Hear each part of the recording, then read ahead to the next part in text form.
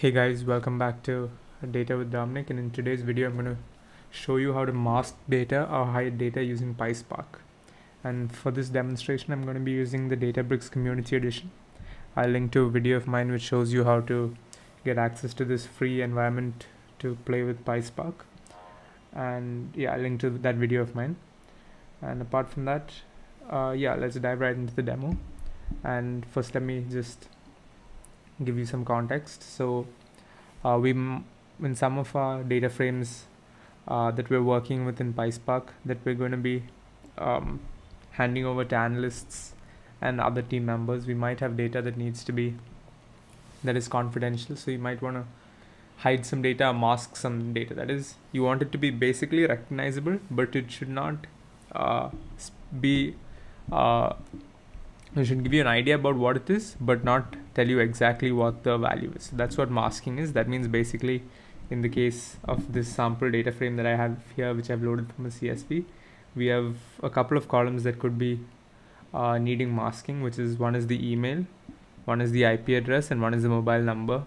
So if you want to mask some of those, a way to do it is for email is before the @ you can cross out all the values except the first and the last value before the @. So that's how you could mask an email.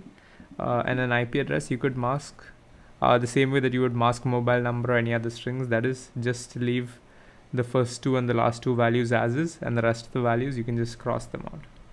So let's dive into the demo in depth and see how we can do it using Pyspark, which is a big data processing framework, right? So the method that we're using is we're going to be creating some user-defined functions which will actually be performing the masking operation, and then we're going to create a new column based on an existing column with that masking function called on it. So it'll become clear to you, but let's dive into the demonstration. So the first function, actually we can clear this cell. Right, so the first function that we're going to be working with is the mask email function, as you can see here. And in this mask email function, what I want to do is basically, let's take for example this first email ID gnitty0@shareasale.com. How I want to mask it is I want to cross out all the values before the @ symbol except the first and the last. So this G and the 0 should remain, but all the other values should be crossed out and replaced with some random value, preferably an X or asterisk, just to keep the person's anonymity. So you once masked, you won't be able to directly contact this person using their email ID, or this email ID won't fall into the hands of anybody who it's not supposed to, because it's masked. But even though it's masked, you get an idea of that it is an email ID and the kind of email ID that it is. So that's the situation here. And how we do that is, so we basically create this mask email function, which is just Python, and what it's doing is it's taking a string input value, all right, not a list of strings, just a string value. And then what it's doing is we're storing the first part, that is this gnitty0, in a separate variable. How we're doing that is we're splitting this email at the @ symbol into two parts. So when we do this call value.split, it splits it into two parts, and then we're taking the first part. That's why you can see this square bracket 0. So the first part will be this username part of the email. So that is the gnitty0. Once we have that extracted into this mail user variable, then what we can do is we calculate the length of that into a variable n, and we also create a list of characters from this first part of the email, which is the mail user part, right? And then what we do to that list of list of characters, which is the mail username, is we replace the values from index 1 till end -1 with the asterisks, and we sort of match the length of the asterisks to the number of characters that we have in the email -2, which should give us the number of asterisks that need to be inserted there, right? So what's happening is we're splitting that list, and in this range of values we are inserting a specific number of asterisks which will replace the characters which were already there, and then we get this char list in the form that we want, right? So that means you'll have a char list which is g asterisk asterisk asterisk asterisk 0. But now how do we create an email ID out of it again? We just join it back basically, and how we do that is we join the char list because it's a list of characters. We join it to make it back to a string, and then we concatenate it with an @, and then concatenate it again with the second part of the email ID which we had split out earlier on. And then when we return the value out, we should get the full email ID with the first part masked the way we require it. So that's just how this function is created.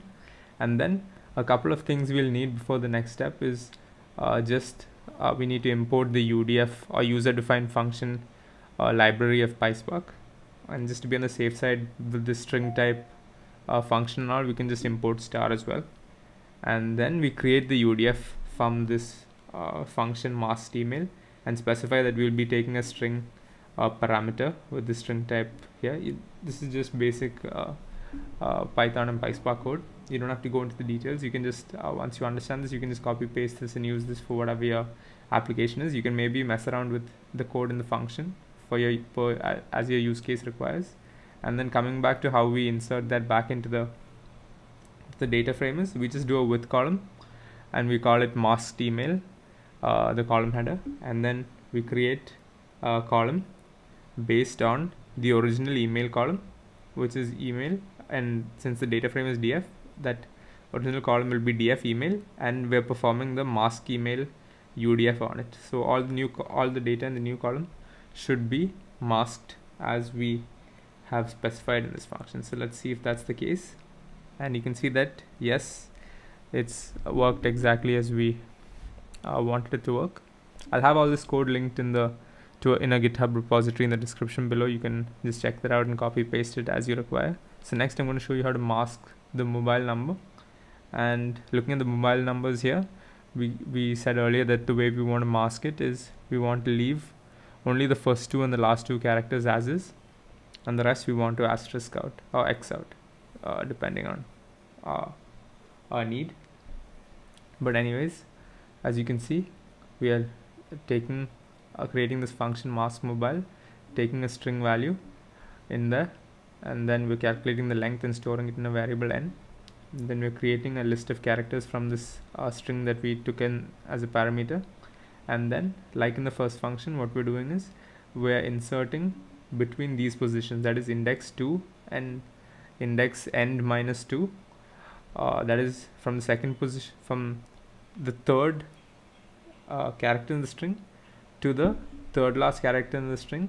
All characters will be replaced with an X, and we make sure it's the same number of X's that we require by specifying this length minus 4, because 2 characters will be left in the front and 2 characters will be left at the end. So that's how we get this n minus 4, and then we just return it by joining the list of characters back into a string. So there we have it. That's how we mask mobile. And then same steps as above, we create a UDF out of this function, and then we create a new column based on the old column, having this mask mobile UDF performed on that old mobile number column, and we're calling the column masked mobile. And then you can see that we have this new column with all the data masked. Alright, and the same way you can use this literally the same function for IP address. So I know the email UDF was a bit different because of the @ and stuff, but the second mobile number UDF, you can use it for any textual based masking use that you have. So as you can see, I've used the same masking for IP address. I've created this mask IP function, same thing, first and last characters will be left, everything else will be an X, and I've performed the masking on the original data frame.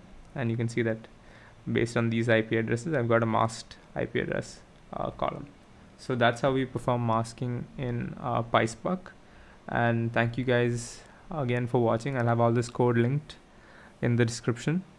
It will be in a GitHub repository. And then thank you guys for watching. Don't forget to like, subscribe, share, comment, and hit the bell icon. And I'll see you guys in the next one.